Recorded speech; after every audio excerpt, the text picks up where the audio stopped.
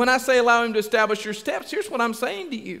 Be willing to not just change the idea, but actually change the steps. Go a different place because God told you to go. Go a different place because God closed a door.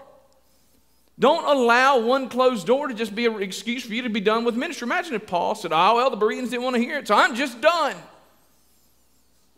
Instead, he got to Athens and he didn't say, I'm just done. He looked around and said, oh, well, maybe there's an opportunity right here in front of me. How many of you have an opportunity for ministry right in front of you? How many of you are missing it too often?